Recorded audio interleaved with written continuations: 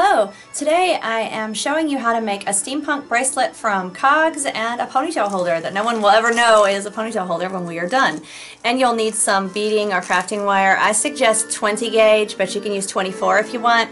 You can get them in round spools that kind of look like this from Walmart, or you can get them in a ton like this from Joann Fabrics in the floral section. That's aluminum. Or you can get them in mini craft stores, but this is called crafting or beading wire. You can also order it from Fire Mountain Gems if you want, where I order a bunch of things. So this is just good to put the things together and make it sturdy. Now, if you want to use other colors, I've seen this wire in a lot of other colors, and you can do the same obviously with your cogs if you want them in other colors. I chose bronze, but if you want to do like other colors, I've seen this wire even in black and green and just all different colors it's coated, and or you can just get straight copper. So it's about your choice. If you guys are new, do subscribe and check out our spooky playlists. By the way, I'm Morticia. This is our roommate Slappy hanging out with me while I do this. Gomez is behind the camera making everything lovely. And we're usually a spooky channel, and this is still kind of spooky, but it's steampunk, and I'm doing this because we are obviously into steampunk, and I usually don't find a lot of steampunk jewelry that's already made that calls to me, like that's nice, but so I of course designed my own, like I tend to do with a lot of things when I don't find exactly what I want. Look at me in mid, like do something, because I realized I needed to tell you other things. Right now I'm just cutting a piece of wire to start putting this together, or actually finish it, because what I did was make most of it because it's all kind of repetitious. So if I show you the last step, it's the same thing as all the other steps and the first step, so it's like you don't need to see it a million times, one is good. This is basically how the bracelet is going to look. I need to add one more piece and then close it, and that's what you're going to see me do to see how it's made and how it's going to come out. But it's got this cog, then this bigger center cog, and then it's going to have another cog on the other side like this one.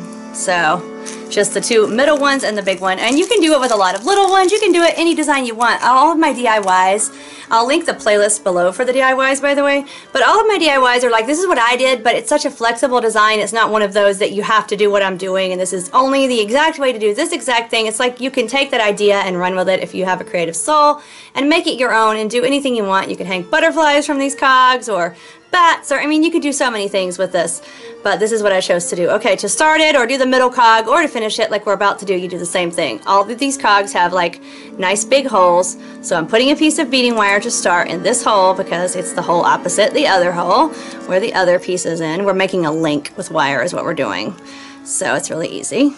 You just fold it over and loop it around, and I'm doing it kind of tightly because I don't want big links, so I'm putting it right here up against the rim of the cog pretty much because I don't want big links sticking out. So there is that, and you can push it down with like pliers when it sticks up here at the end. And now we're putting on the last cog. Now this one happens to have a little kind of eyelet on either side that sticks out, or whatever it's called. I don't know what it's called, but anyway, it has a hole. They're all full of holes, but I'm choosing to use these on either end that stick out. But if you use another cog shape, it doesn't matter. I mean, like any cog shape is going to connect in the same way I just connected here through the hole of your choice. So we are doing that. Maybe I'll do it this way. It doesn't really matter. Same thing. And then you just do what I just did and connect it thusly, and making your link again, you just loop it around. We're going close to the cog because we don't want a lot of excess wire showing. And now we are getting another piece of this no, this is a huge roll. We're getting another piece of wire because now we're connecting the last part. We don't even need a clasp for this particular design that I chose.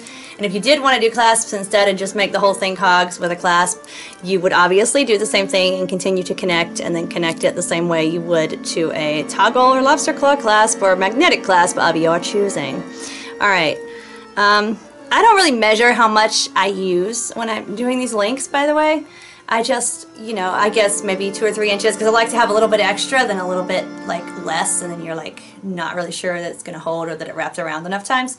So you can always cut the excess if you go overboard and don't want too much like bulky wrap in the middle here between the two, like here. If you get too much and it starts to look like, wow, this thing in the middle where I'm connecting, the link is getting bigger than the link, then you just obviously cut it off and don't finish. So hope that made sense, but you want it to look thinner and not like a ton of wire. So now we're finishing it off by connecting it to the ponytail holder like this. And yes, it's a ponytail holder, and what it's going to do is make this a stretchy bracelet so that you don't have to mess with clasps, and it adds a cool black flare, because who doesn't like a cool black flare in their steampunk bracelet? I got this kind of stretch bandy idea from Hot Topic. I don't think they used ponytail holders, but I'm just super creative like that. And you can get them a ton from Dollar Tree, so. Okay. So you just connect it to the ponytail holder here the same way you did to the holes in the cogs. And now we're closing our link the same way. It's all the same link method, and you're just connecting each thing and wrapping it around. And that's it. Now we're going to try it on. And you know, if you wanted to hang things, I just wanted a straight bracelet because I have like a charm I'm wearing right now that's like this hinged skull, and I didn't want other charms. So a lot of times I want to stack and just have bracelets that go across and only like one charm bracelet on if I'm going to do that. So, but if you wanted charms, you could add dangles to each cog here, like there, and things could dangle. So that would be cool. There's so many different bracelet designs, but this is probably about a 6.5 to a 7-inch. I have to measure it, but it slipped on really easily. So it's got plenty of space to move. If you wanted it smaller, you would use less cogs, or you would make even smaller links, which I don't know if I could. So it's going to probably be about a 7-inch with these sides. But if you use smaller cogs, obviously it would be smaller if you want like a 6-inch or a tighter bracelet like this. But so the links don't stick up, I think this is a good size. And it's lightweight, and it looks cool, and I like it. And you don't have to mess with the clasp. Again, the stretch in the back just allows it for easy slide on and off. Isn't that cool? Just for a full like turn around of how it looks. That's the front, then that's the side. Here's the back where the black stretch band is. And then here, so see if I can contort myself all around like a record, baby, right round, round, round. I'm wearing it with, I'm gonna show you how it'll be stacked. That's my skull bracelet that I made with a different, bigger ponytail holder, so it was just one band, and I put the skull on here. It's got a hinged jaw, so it moves, from Fire Mountain Gems. I chose green for the band because I'm thinking like potions and skulls, and I don't know. But anyway, so got that, and then this, and then my garnet bracelet from eBay, my 1930s Art Deco bracelet from eBay, and my 1880s jet bracelet from Etsy. And so I've got steampunk and 1880s together. I love it. So that's how that works. And I've seen a lot of steampunk bracelets, but none of them really spoke to me. And this is a good size, and it's still lightweight, and I really like that. It shows up. It's not just little tiny charms, and it's going to show up, and it doesn't drag my arm down, so I love it. Using these stretch bands does a lot to keep your bracelets light. The ponytail holder thing is just very cool. No clasps, no knots, and lightweight bracelets. And these cost me, I think, $1/4 each at our local store. And I got a ton of these ponytail holders for $1, and this wire was like a few dollars at Joann's for a ton. So I mean, considering all that, and that I used them for other things, as far as the ponytail holders and the wire, I think I made this for under $3. It's just awesome, and doesn't look like a under $3 bracelet. And to make it even more special, it's a bracelet no one else has, which I like.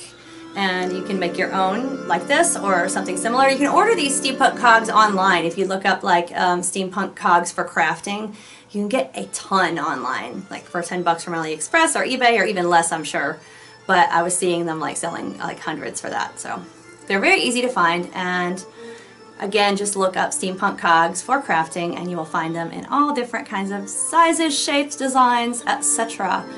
And so yeah, I will leave that in the write-up along with all the things you'll need for this. Hope you enjoyed, and until next time, stay spooky, my friends.